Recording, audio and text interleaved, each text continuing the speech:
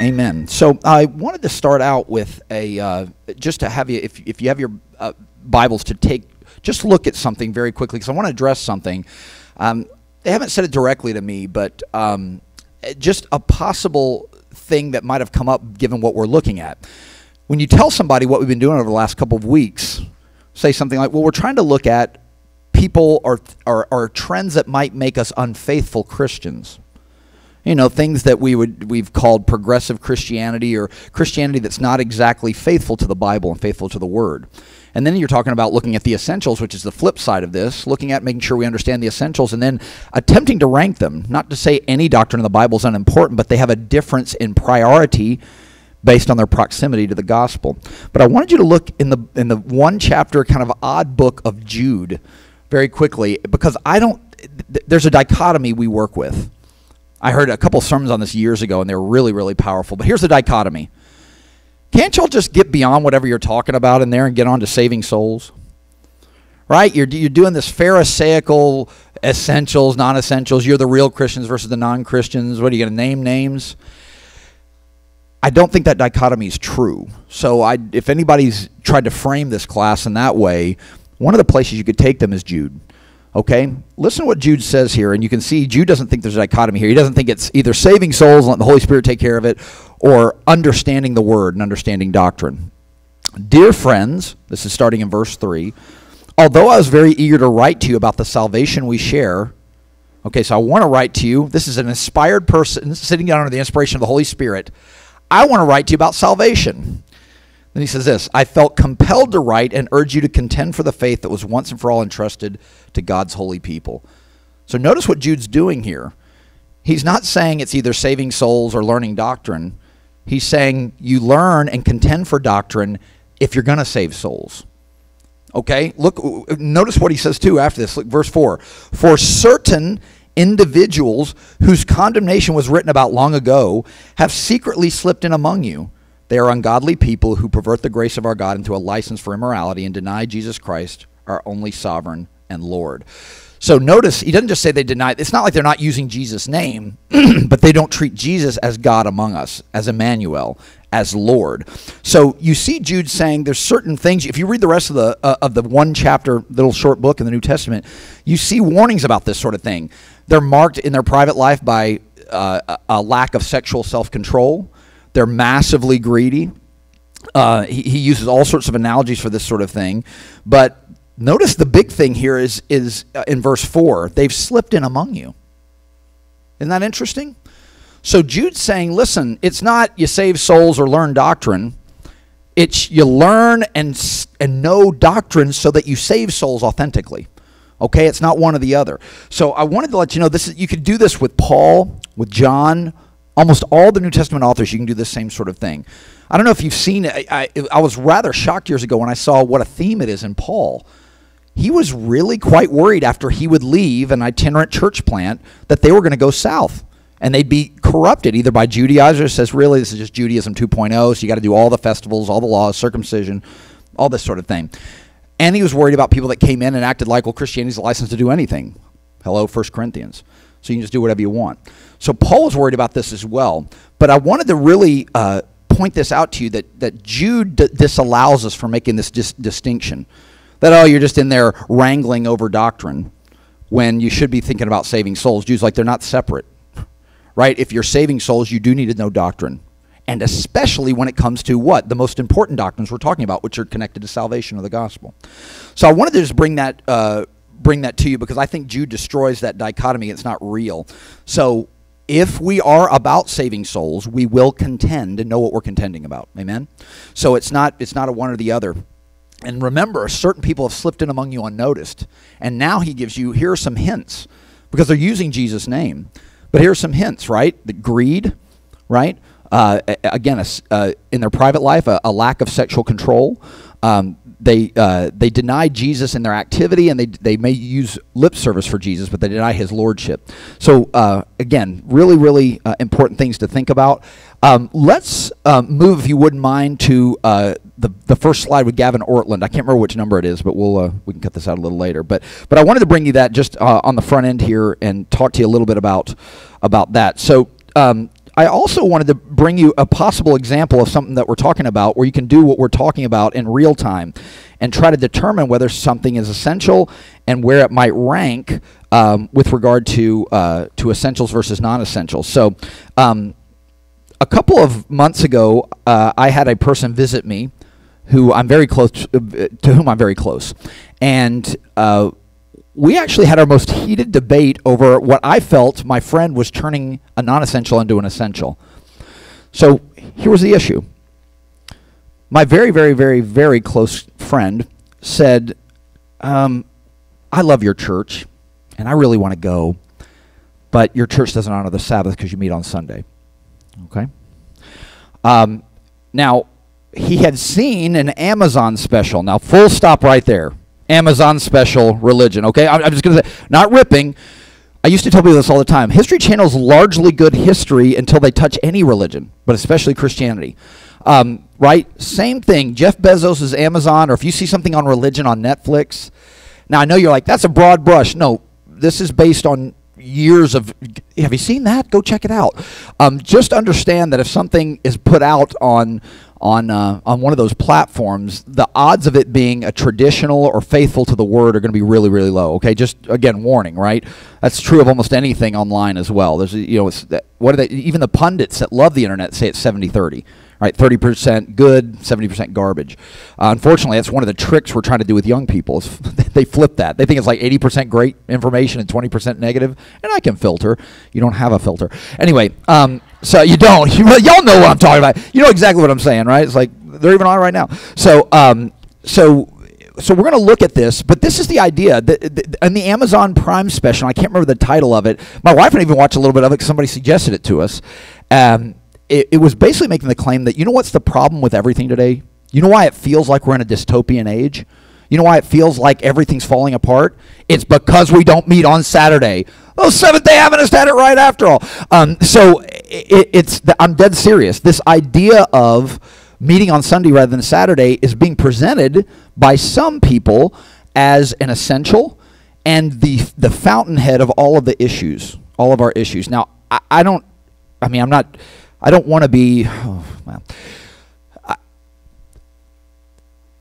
Paul looks at Sabbath observance as something that's important, but it's not something required. Now, Christians, most in England, or that part of Europe, the western part of Europe and North American Christians tend to think Sabbath is kind of subsumed on Sunday. We think that's kind of the Lord's day, and we think it's important to take a day of rest. But remember what Jesus said, right? Jesus didn't explicitly say, don't have to meet on Saturdays anymore.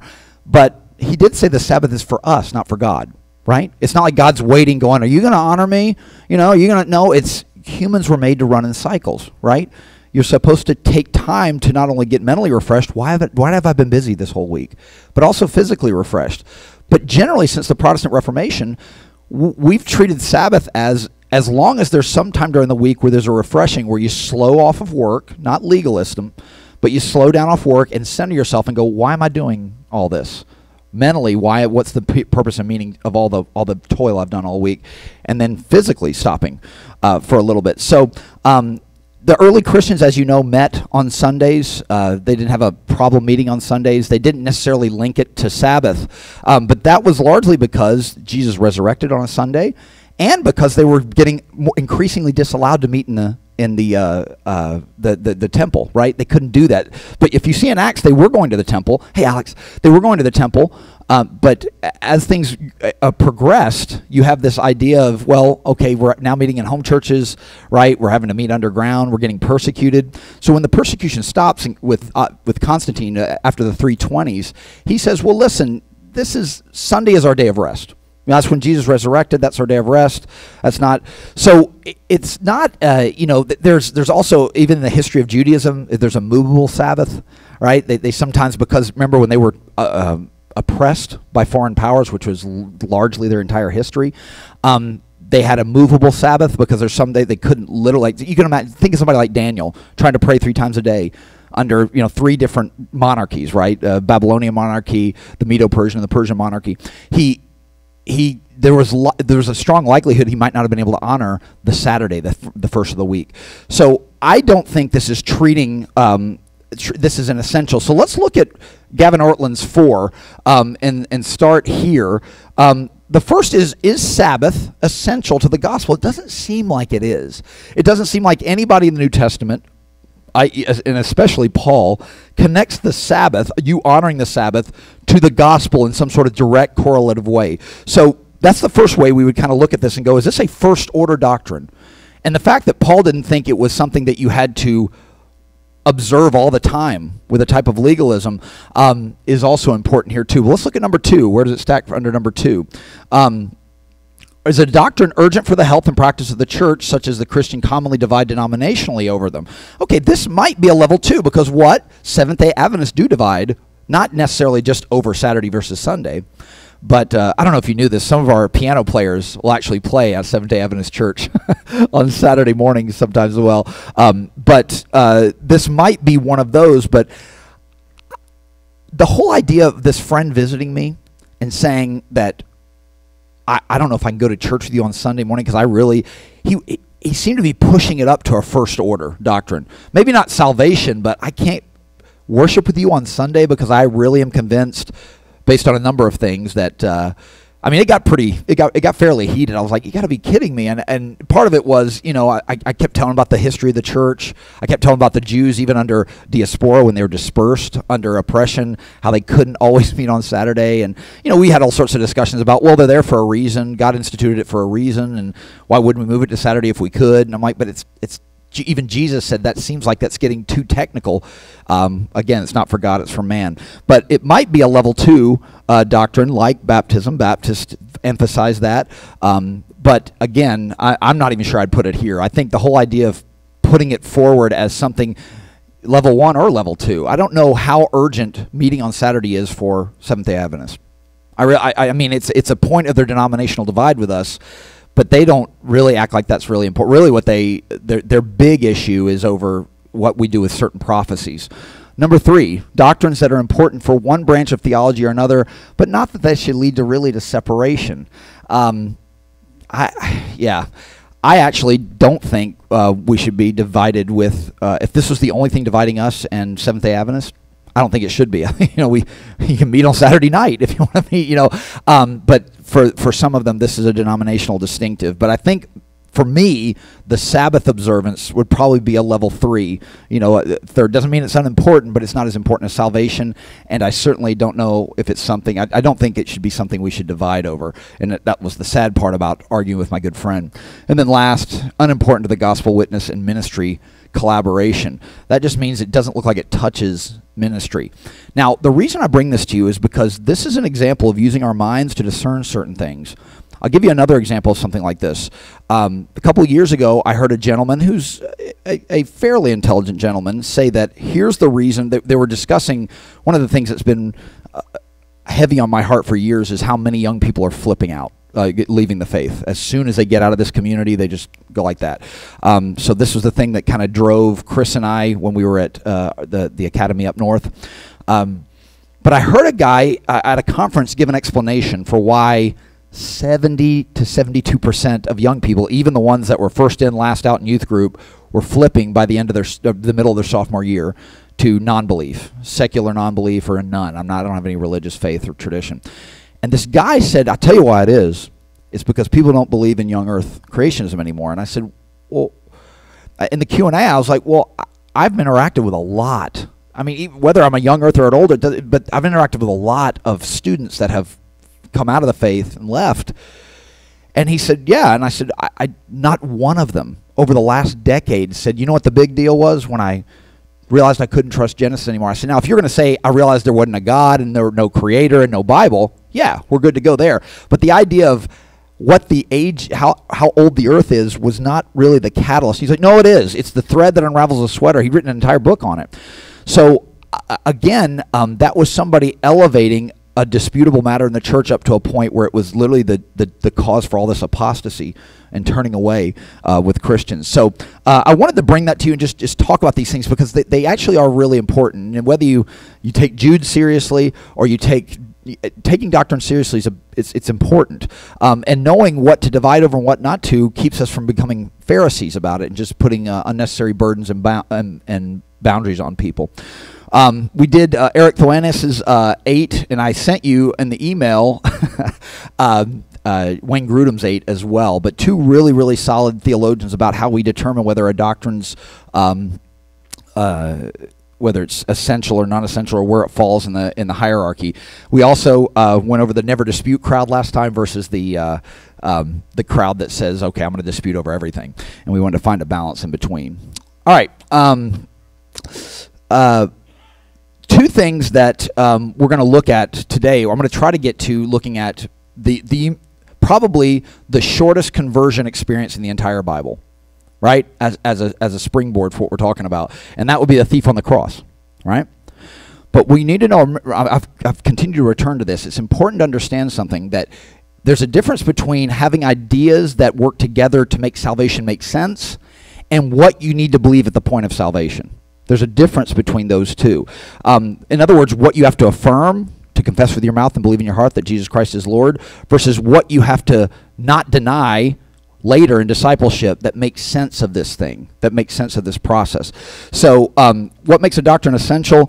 It must be connected to our salvation. The doctrine in question must be, this would be soteriological. That's just from the Greek word soteria, which means save or salvation. The second, it must correspond or undergird the gospel too. So we looked at 14. You can see some of the essentials here with this the artwork on the PowerPoint, where this is a well-worn analogy where they have two, a divide between Christians, or between a human being and God, and the cross bridging the divide. And so there's certain ideas there that were a part of our 14. We went over 14 that make sense of salvation. So yeah, at this point in the discussion, we need to make a distinction. I'm going to say it just one more time. There are 14 critical doctrines that are essential for salvation that should bring a red flag in your mind if they're messed with, if they're denied, or somebody tries to change them in some fundamental way from the pulpit, in a small group, on a video. That are really, really important. But you don't have to go through all 14 to be saved, it looks like. That's interesting. So, and one of the templates we're going to use is the thief on the cross, and try to get there today. But before we get there, let's look at how Protestants and the different denominations divide this. For Protestants, this is everybody after 1519 and Luther saying we're going to try to reform the church because the church as a big bureaucracy has got some really, really negative things associated with it. For the Protestant, Scripture's everything, right? If I a Bible, yes, sola scriptura. There's 5 solas that are part of the Protestant Reformation: God alone, grace alone, faith alone, Scripture alone. But think of it this way: if you had to do a visual, the Bible's over me, right? That's the Protestant principle, not me over the Bible. Now you say, well, wait a second, you're reading it and interpreting it. Yes, but at the end of the day, it holds authority over me. The plain sense of the word, as best we can get at it, and the authors in the 66 books with the 40 authors over 1,500 years, has an authority over me. I don't find something I don't like and try my best to get out of it, or to make it very, very confusing. I try to live under it, right? So we're under the authority of the word rather than over the authority. That was a dichotomy that Luther made. So that's one of the things when it comes to the Protestant principle. Next, what about the evangelical principle?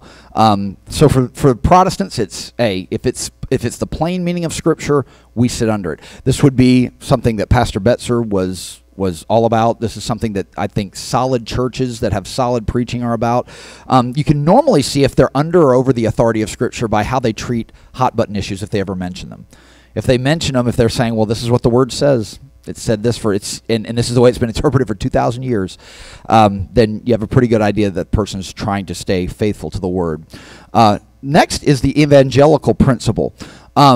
So any and all departures aren't all equally problematic. And this is kind of where we're looking at it too. We're evangelicals. That's another word for the people that believe in the Word of God and believe in professing and sharing the Word of God. We believe that the Great Commission is a commission. It's a command to all Christians to go share. But the idea is that the evangelical principle is that, well, there are certain doctrines that are more closely connected to our salvation that are more important, that require more attention. That's what we're doing in this class. That's the evangelical principle. Not all of them are equally damning. So, for example, the millennium versus faith and works. Your understanding of faith versus works is going to be important, far more important than whether you believe we'll experience the millennium, at which point the rapture comes in end times. It's far more important that you understand that you're not earning your salvation than knowing when Jesus is going to come back. Okay? I know we all like to know that, but this is an important, so this is an example of the evangelical principle. Not everything's as important as salvation. So something like understanding faith and works as best you can should require a little bit more of your attention and time than something like eschatology. Now, that's tough to say here. I don't know if you know that. When you get a largely retiree congregation, most of the time they want to know, am I going to miss any of the fireworks? They really love eschatology, right? It's like, I don't want to miss anything. So is it going to happen before I go, after I go, that sort of thing? Now, eschatology, I know this is a place where Pastor Betzer and I'm trying to think. He didn't think it was as difficult as I think it. I think it's a very difficult subject because you're dealing with visions and you're having to connect Old and New Testament passages, tie them together. I know what he meant when he said it's easy. He just meant don't disregard Revelation because it's visionary, right? There's stuff in there for us or it wouldn't be in the Bible. But it is difficult. It's difficult linguistically. I'll just give you one example. As a genre, a book that's a genre, as a piece of literature, Revelation is an apocalyptic piece of literature. But at the beginning, in the first 2 or 3 chapters, it's treated like a letter. These are the letters to the 7 churches. That's very unique. Most apocalyptic literature is like, here's the future, not put in like a letter format. So it's almost like a hybrid between Paul and Peter's letters to churches and apocalyptic literature. So even the genre is mixed. The language is difficult. So it can be pretty difficult. How you understand Jonah's 3 days in the belly of the fish as a prophetic symbol of Jesus isn't going to be as important as your affirmation of the resurrection, right? So again, the evangelical principle says there's going to be certain doctrines that we want clarity on, but some that aren't as important, and it depends on its proximity to salvation. Next one, the Eastern Orthodox or Greek principle. The Eastern Orthodox or Greek principle. This is one that says Scripture is important, but in 1054 is when there was a first major church split. Everybody thinks the major church split was 1519 with Luther in Germany. The first big split was over authority and icons in the Eastern Orthodox Church, and this church where the new Rome had come and the seat of power was in what was now known as Turkey, and then where Rome had lost its power and lost its authority as the capital of the Roman Empire at the time. This is a church split over who's got authority and how to interpret certain scriptural passages. For the Eastern Orthodox, all the creeds and all the councils prior to the split are definitive for the essentials. We're going to actually look at 4 different creeds. As you know, a creed is just a summary statement of the essentials of anything. That would be a creed in any subject. So, but these are the 3 types. So I've got a list here of the first 7 councils before the split. Almost all of them are about Jesus. How do we express Jesus' deity without, messing things up and confusing people, especially pagans? So the first one was Nicaea. That was over, whether Jesus was created or eternal. The second was Constantinople, which was the new seat of the Roman Empire. This was over again how we're to view Jesus' dual nature. Next one was in Ephesus in 431. This was Nestorianism. Is Jesus more like an actor that just dons different? Is God more like an actor? He just dons different masks, or not? Chalcedon was 451. That was Eutychianism, again over Jesus' dual nature. Constantinople again, the second one. This is also over Jesus' nature. And then the last 2, Constantinople 3, because you can see 3 different councils. The first 7 are in the new seat of power in Rome, in what's now known as Turkey. And then Nicaea 2 was there too. And those last 2, one was over icons, because this is getting closer to the split, and one was over, again, how do we understand and express Trinity? So the Greek Orthodox would say most of this is over how we express our allegiance to God and to Jesus and to the Word of God. And those first 7 councils and those creeds that came out of those councils are definitive for the Greek Orthodox principle for trying to determine essentials versus non-essentials. The last is the Roman Catholic principle, and they affirm all the councils and all the creeds and Scripture and tradition. Now, one of my problems with, I was raised Roman Catholic, with the Roman Catholic position is they treat the history of interpretation as the same as straight interpretation of the Bible. They treat the history of our tradition with the same in the same category and the same seriousness. Now, there's a number of problems, I think, with that. One would be you have a lot of compromised leaders in the history of Roman Catholicism and the history of Christianity prior to the Eastern Orthodox split, and then after, and then at the 1519 Reformation split. You have a lot of really compromised leaders that are making pronouncements by way of interpretation that are just wrong. Or they seem to go beyond Scripture. So, so they would affirm all of it, all the councils, all the creeds, all of them, where with Protestants, evangelicals, and Greek Orthodox, it's a little bit different. So, any questions at this point about what we've looked at? We're going to look at again the thief on the cross here in a moment, but just talking about the 14, and then any issues at all with these different principles for trying to determine these things. I want you to notice there's more similarity here than difference. Even when you get to the Roman Catholic versus the Protestant principle, there's a lot of things that we affirm with a Roman Catholic, very, very close to Roman Catholic theology. I will show you where Protestants divided and Greek Orthodox divided over even less than that. But any questions at all about these principles and about the difference between the ideas and doctrines that make salvation work, like build the wall, versus experiencing the wall, climbing on it, that, what you have to believe at the moment of salvation? Any questions or comments at all? Oh, yes. Okay, Elizabeth. I knew you'd have one, and you're going to bring up. I can. Okay, go ahead. But we'll have everybody kick this around for a while. So, hopefully she won't yell it. Okay, yeah. No, sorry. Okay, so the first thing I want to ask is, so Protestants think that sola scriptura. Yes. So if we think that, if somebody else is like, the Bible's trash. Yes. Does that, should we be like, okay, you're not a Christian? If that. Yeah, when people treat the Bible as variable, I think you'd have to ask some more questions. I'll give you an example. It's one thing to say I didn't get a Bible. We'll say I live in 1946 Russia. I can't get a Bible, and I'll get imprisoned if I do. But I believe that Jesus died for my sins. He was God among us, that God loves me and is a self-giving. Okay, you can't get a Bible. I don't think, even without a Bible, I still think you can be saved. You can still affirm those things. We're going to look at the things that you can affirm on the cross. Maybe a missionary came to talk to him. But if you have access to the Word, how are you going to know how to follow Jesus if you deny the primacy of the Word? And we're going to talk about last two fundamental principles that go along with this that are just kind of how we treat the Word. But I think it's fair to say if somebody has access to the Word and treats it, like even progressive Christians will affirm some of it, but if somebody just treats it like it doesn't matter at all, then they're deeply confused. I mean, that's the way God speaks to us and gives us access to what He's done, right? There has to be content you believe in, right? And that would be true of anything. Like if you're a part of a biking club, there has to be content there that you're all affirming in some way. So yeah, a follow-up question? Yeah. Okay. So then for the Roman Catholic, they have Scripture and tradition, including the history. Right. So do they consider anyone who doesn't think all church history is essential? Right. Do they think that they're not Christian? That's another difficult one. It depends on what Catholic you meet. My grandmother tried to evangelize me. My family left when I was 10. When my dad was in his 30s. And it wasn't some willy-nilly, it wasn't just, I don't like this, it's boring. My dad had a 3-hour conversation with one of the Roman Catholic priests in the diocese in North Georgia, and my mom had been dialoguing with nuns and priests for a while about it.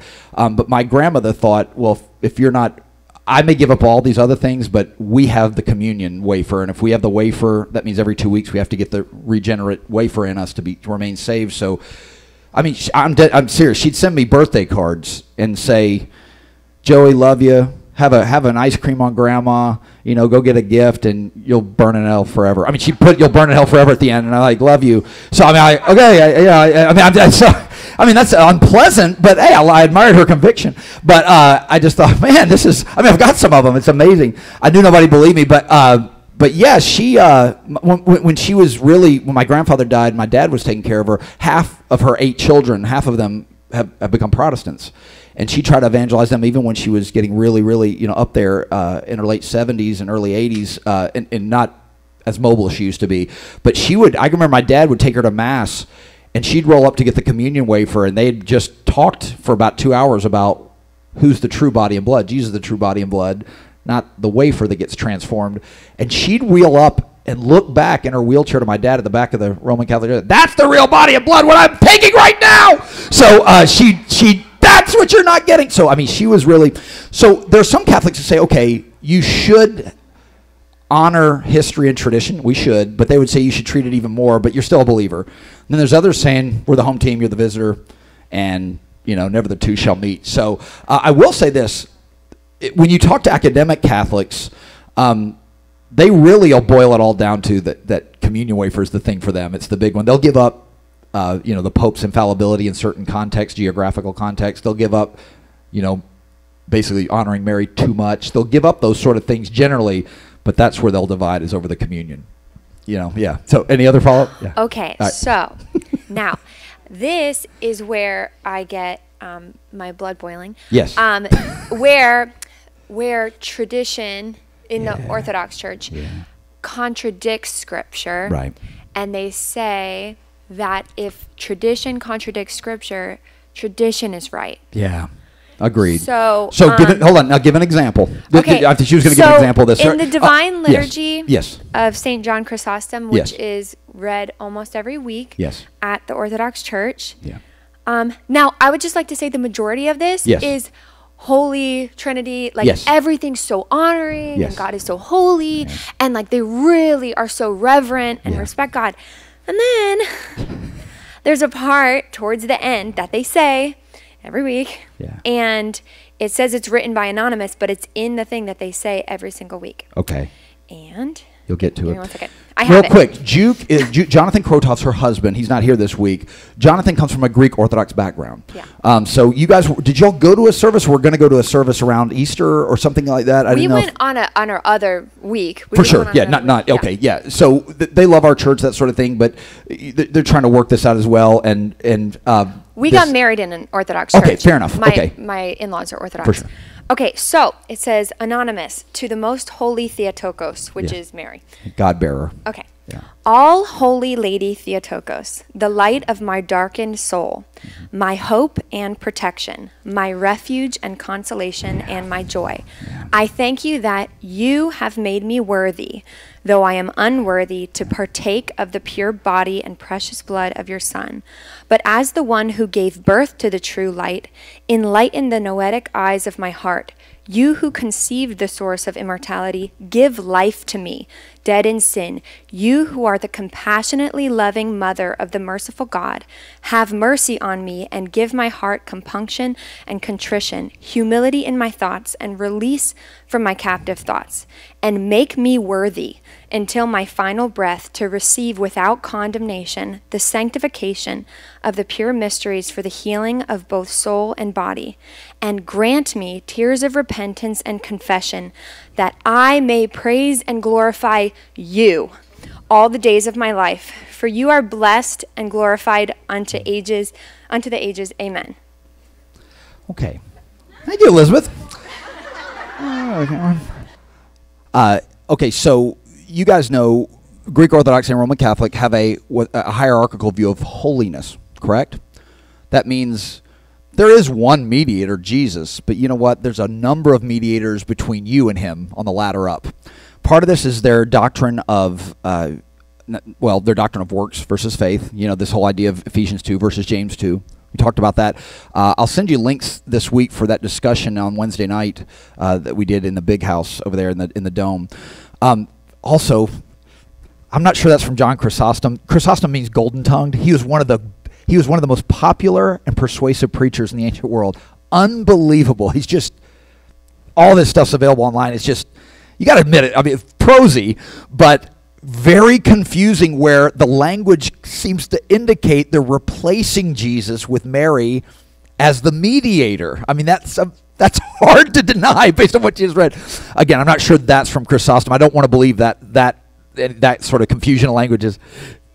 It's in their liturgy, their normal liturgy, and you're right, they normally go after it. You're right.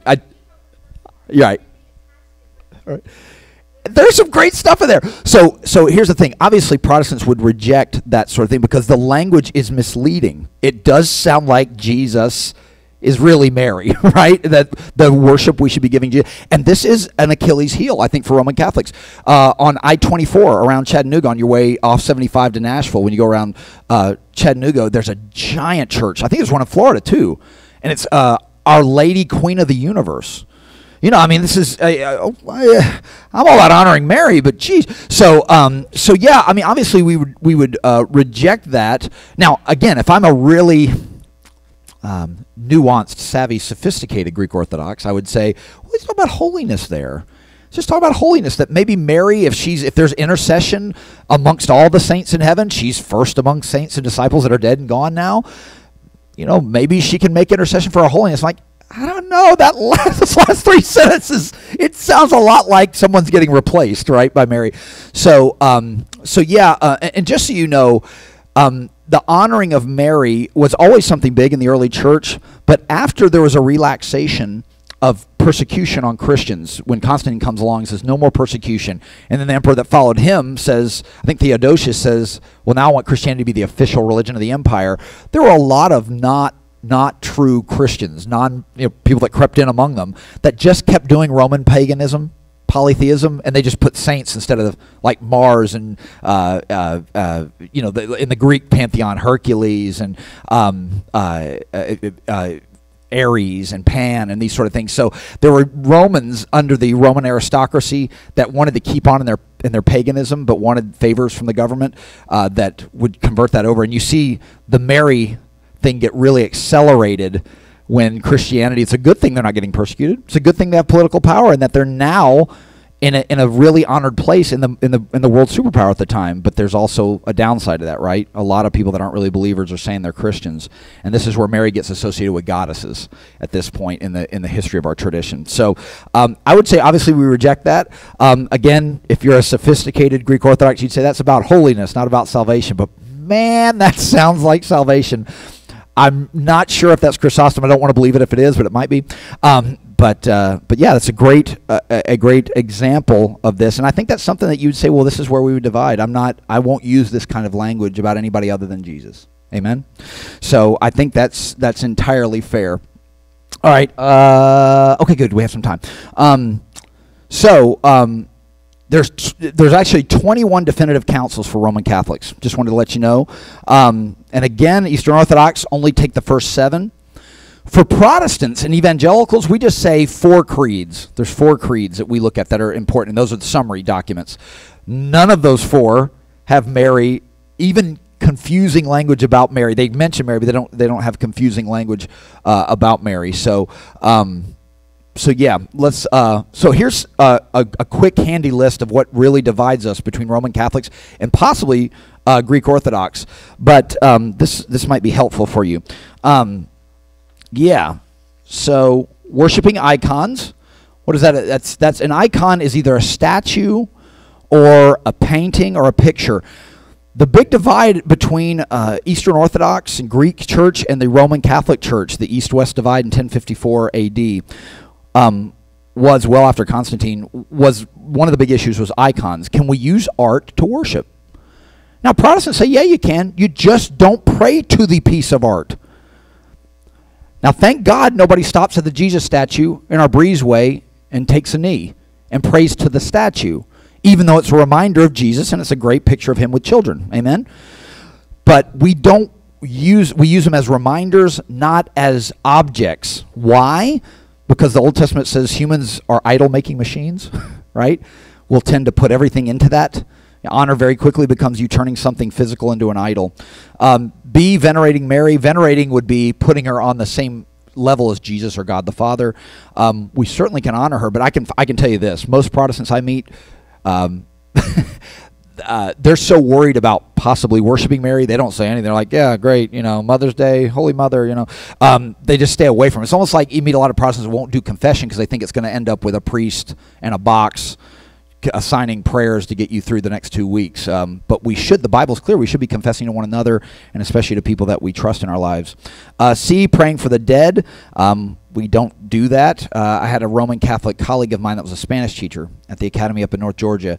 And she's like, you know, one of the most sad things about you Protestants is you don't talk to the dead. And I'm like, well, we don't pray to them for sure, and sometimes we don't talk to them. She's like, well, that's just, I do all the time. The purgatory, that's important too, right? Purgatory, this middle place between heaven and hell, and since only the living can pray you out of that, this is something, the place where we depart as Protestants. The necessity of works for salvation. We say works come as a consequence of salvation, right? They come because you're saved, but they don't make you saved. The inspiration of the Apocrypha, the 13 extra books of the Bible. We should probably talk about that at some point in the future. The worship of consecrated communion elements, the bodily assumption of Mary, and the infallibility of the Pope. Now remember, that's again a highly nuanced thing. They say ex cathedra, when the Pope is sitting in a certain spot, in a certain geographical spot, in a certain place in the Vatican, his statement is equal to Scripture as God's number one mouthpiece. Remember the hierarchy of mediators, dead and living.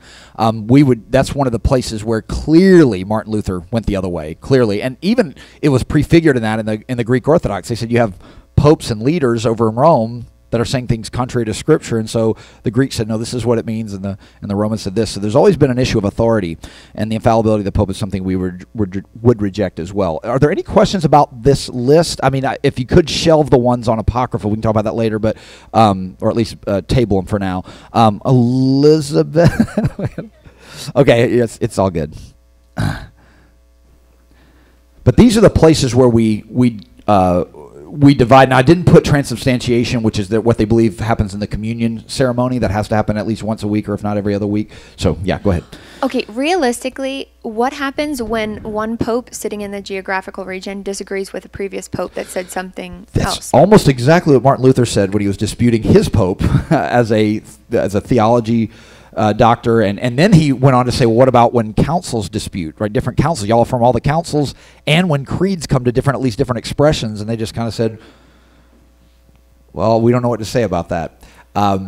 They didn't want to say whatever the current pope says, because that's just, now you're in real trouble, right? Because it could be, so Luther just said, no, if you're not going to answer, let's just do this. Let's throw it away because it doesn't look scriptural at all. You know, for you to say the line of popes goes back to Peter, who Jesus put in charge of the Jerusalem church, upon this rock I'll build my church. Does he mean Peter? Does he mean the statement Peter just said, I believe you're the Messiah? So is it on an idea, or is it on the first in this long line of people that have got the keys to the kingdom? So yeah, they didn't really have a strong answer to that, because Luther said you're caught in a dilemma. You either say it's the current pope, which means all the other ones, you don't really believe that, because that means at the time when they said it went against this other pope, and that makes doctrine flexible, or you say we refer to Scripture, in which case that's what I'm trying to get you to do anyway, which means you wouldn't even have an infallible pope if you're referring to Scripture, because you don't have it in there. You may say Peter's that, but that's not at all what it looks like in the passage. So good question.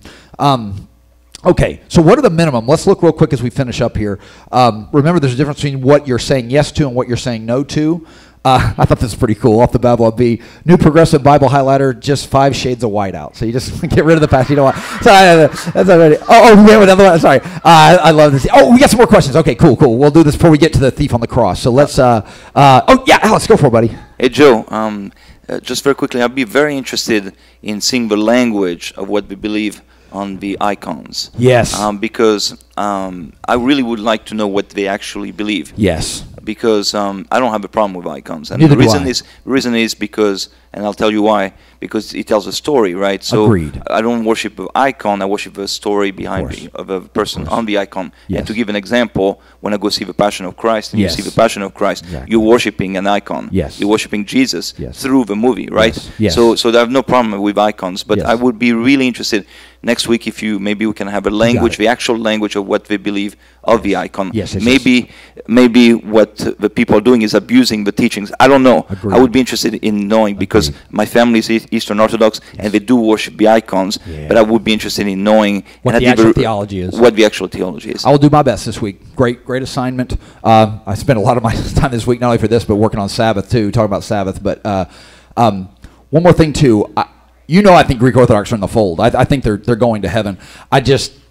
It's the same with Roman Catholics. I mean, I'm not foolish enough to say they're all hellbound. that's 71% of Christendom, right? I mean, it's a case by case, how they're treating Jesus, case by case, just like there are compromised Protestants and evangelicals as well. But I'm with you. I mean, there's a really rich history of Jesus in paintings. I mean, Pastor Russ showed one last week, a painting of Jesus walking on water.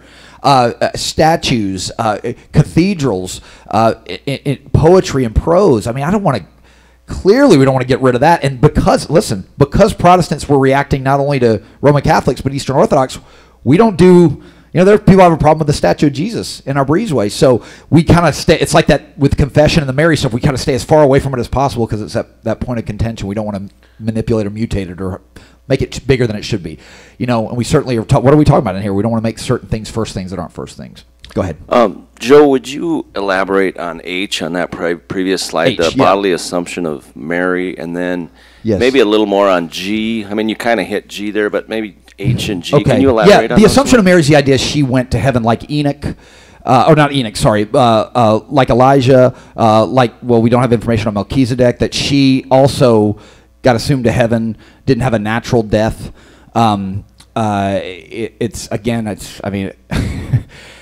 She was honored. According to church history, she ended up in Ephesus with John, one of the most successful churches after the Antiochian church in the early church.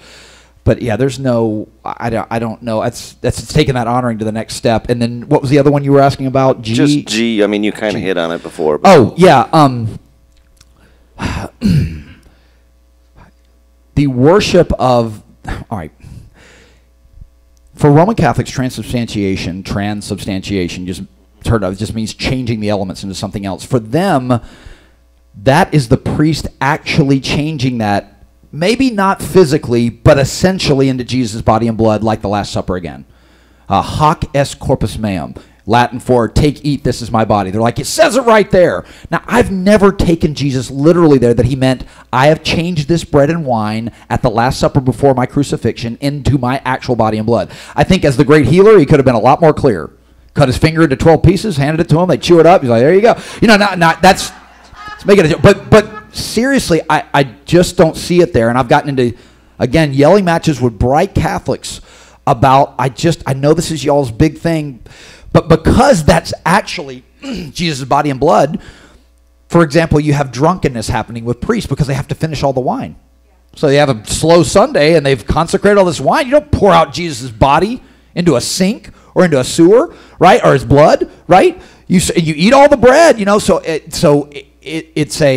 And so sometimes they'll hold the Eucharist up. That's the Eucharist, means the already blessed pieces of bread and wine, the wafer or the wine.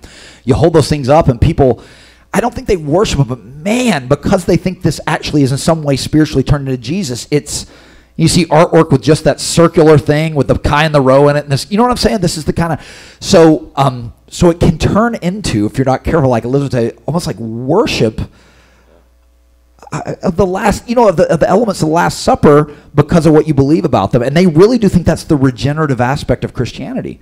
This is what gets you regenerated. For a Roman Catholic, they're like, okay, you can't go without the true body and blood for more than like 2 weeks. So I'm like, so I used to ask my uncle, so you can't be a Roman Catholic and you can't be a true Christian if you're on a desert island? Would you become a priest and have to consecrate the coconuts, or do you understand I don't understand.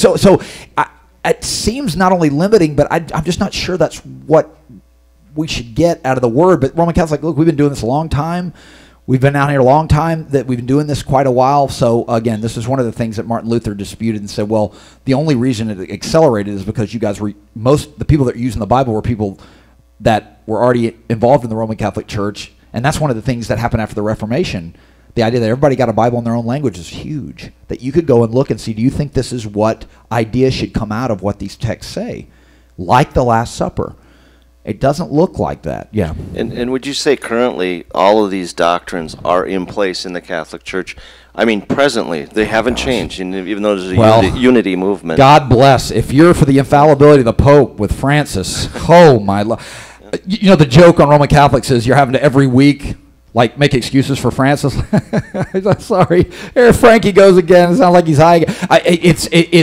He's easily the least orthodox. He doesn't have whores running around the Vatican, But I'm telling you, I mean, telling an atheist kid his dad's in heaven, saying we need to stop being individuals and just be collectivists because that's more Christian than not. Him, keeping a cross that's a hammer and a sickle with Jesus on the hammer and sickle. I'm like, they're constantly having to renegotiate what Francis is saying. Always, always, always, always. So he seems like the least orthodox of the popes, at least in the recent eras that we've had. He's a long way from Ratzinger, and he's a long way from John Paul, a long way. Go ahead. Len, hit it. Just on H again. Yes. In our trip to Israel a Yes. couple of years ago, I know we visited a church that is supposedly built over the tomb of Mary. So Right. I don't know how they get around that one. Well, somebody's yeah. selling something. Yeah, they're just it's an honoring symbol there. She wasn't really buried there. I believe she was buried there, but yes, so Okay. that's and then regarding the other one that Yes. you were just mentioning about how often do they let him sit in that consecrated great place where, question. you know, Don't know. I wonder. probably is Please never God. there when he's saying I'm telling you, these I've met things. devout Roman Catholics that loved Ratzinger, but there's a lot of controversy on why he left. Like something, it was over because he realized the pedophilia scandal was something he couldn't really eradicate and fix, and he just said, "I'm out." Because most popes go their whole lives, and when they're decrepit, they step away. But Benedict Ratzinger, Pope Benedict, great pope. But he stepped away, and everybody's like, "You left it open for Francis," or Bergoglio is his real name. But anyway, yeah. Go ahead, Alex. Very quickly, I was just talking to some Catholics last week. Yes. And we're talking about the infallibility of a pope. Yes. And they were telling me, well, yeah, Pope Francis, we don't like him very much. They all blah, hate blah, him. blah. But he's not really speaking of matters of faith. There you go. Because for them, Yes. he's only infallible when he's actually speaking in matters of faith. Right. And I said, okay, so how often does he speak? Do the Pope speak of matters of faith? And I said only 3 times in the history. So I said, well, then what's the point of listening to the Pope if he's never speaking in matters of faith? He's always talking about doctrines that are 2, 3, and 4. Yeah. So when they make mistakes that they cannot deny, Right. that are silly statements. They're Silly. like, I'm sorry. At that point, he was not speaking for the Holy Spirit through, in matters of faith. Yes. So we don't really listen to him at that point. Yeah. Only when he's really speaking in matters of faith. So it's a gray area. Yes, and again, brothers and sisters in Roman Catholicism, again, I got solid people. I've got professor friends that are Roman Catholics at Marquette that are awesome. But I will say this. I was just talking a couple weeks ago myself to a Roman Catholic brother of mine in Cape Coral, and I was talking about when he spoke about a matter of faith. Boy comes up, hugs him a couple months ago, remember? Is my daddy in heaven? He's not a believer. I'm not a believer. And he's like, yes, he is. And he looks at the crowd. He's like, isn't he? And everybody's like, yeah. So again, it's anyway. So that's one of those things where I really do feel bad for Rome. There's a lot of controversy over Pope Francis. So anyway, we can get into that. But I wanted to get this before we got out of here. So out of the 14, I wanted you to look very quickly at 1, 2, 3, 4, 5, 6, 7, 8. These 8 out of the 14 that at least need to be affirmed implicitly. You may not have to say them out loud for you to understand and be a believer. I think that and we're going to look at this because they're implied, right? So let's look at this, the thief on the cross. Doxastic is, again, a Greek word that means belief, right? Belief. What belief are you connected to, and that affects your actions? The paradigm biblical example for the least you have to believe to be in heaven with God is probably the thief on the cross, right? Now, what you don't want to say is this. Well, all we need is the thief on the cross story. Forget the other books of the Bible. That's just all fluff. No. There's something about walking this out and understanding it. And there's certainly things that are connected to our salvation, right, that we need of this. But this seems to be the lowest level amount of commitment to get you a positive afterlife experience. So let's look at it real quick as we finish here.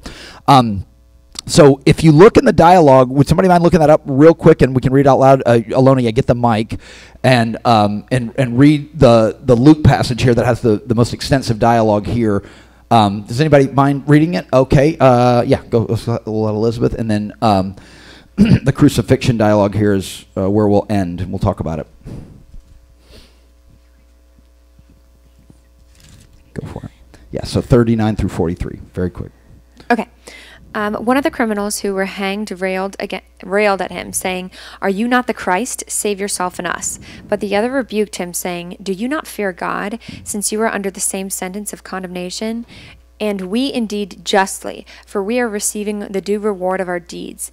But this man has done nothing wrong." And he said, "Jesus, remember me when you come into your kingdom." And he said to him, "Truly I say to you, today you will be with me in paradise." Very good. So notice here, we're going to look at a couple of the statements here.